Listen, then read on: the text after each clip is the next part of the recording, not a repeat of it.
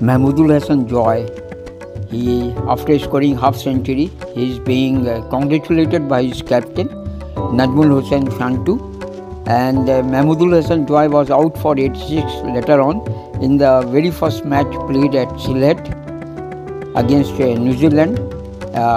Shanto won the toss and elected to bat, but there was no supporter, hardly any supporter there in the stands.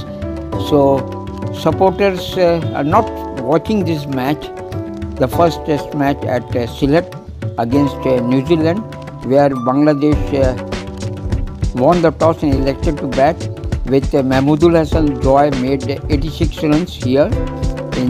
On the first day, see the pitch and the gallery there, hardly any supporter there in the gallery. So a great cover drive by Mahmudul Hasan Joy, and see the field placement against New Zealand. Mahmudul scored as half century, and please subscribe this channel Sana 24/7. All the best from Sylhet.